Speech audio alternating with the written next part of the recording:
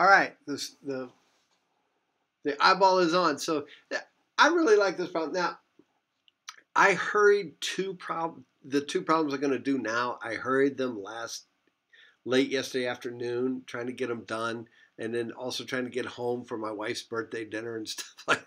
So they were a disaster. I mean, I understand this material pretty well, and I was confused. After I went back and looked at them for about two or three, I went, oh my God, get rid of that.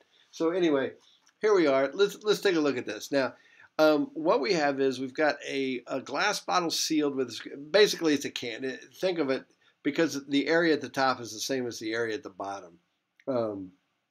Because if the area at the top was smaller than the area at the bottom, that'd even be more pressure on the top. So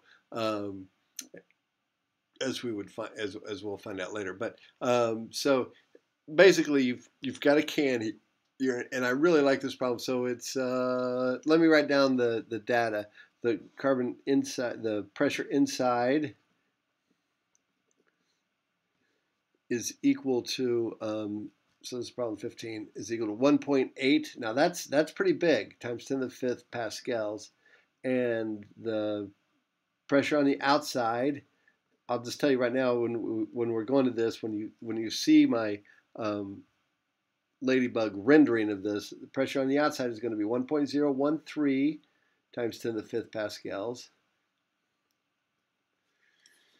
So this is like 1.7 times bigger pressure on the inside than it is on the outside, and the area of the bottle cap is 3.5 times 10 to the negative 4 meters squared. All right, so let's just take a look at what the problem would look like. Hopefully this will pop up pretty quickly. I'm not wasting your time. Come on. Talk to me. There we go.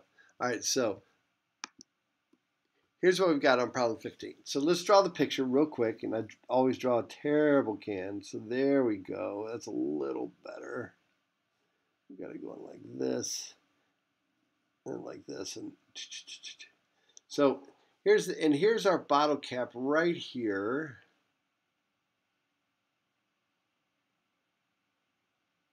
Like that, okay? So, and then it's got this lid. So we've got the pressure on the outside, P outside, and we've got this pressure on the inside. They're not equal to each other. P in is greater than P out. So unless this thing is screwed down, it's going to pop off there.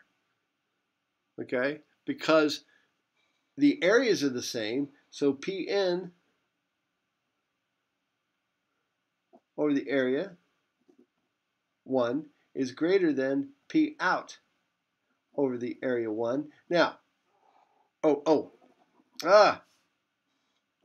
so force inside over area 1 is greater than force outside over area 1 because the areas are the same. The areas are the same, all right? That's what I was trying to get to.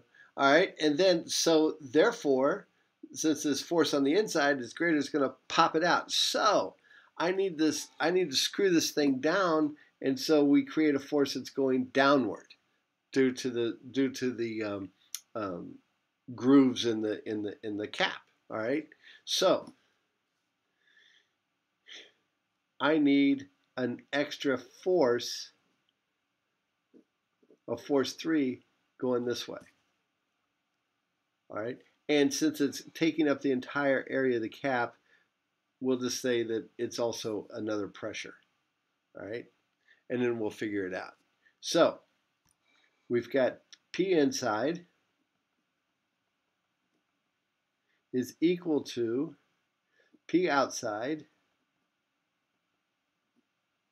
plus the pressure caused by the cap. All right, so let's take P inside minus P outside is equal to the pressure of the cap. Subtract those two, and we know that the pressure of the cap is equal to the force of the cap over the area.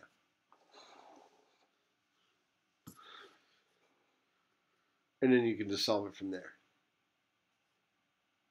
All right. So that's a fun. I mean, that kind of shows you how this stuff works. All right. So that one's done.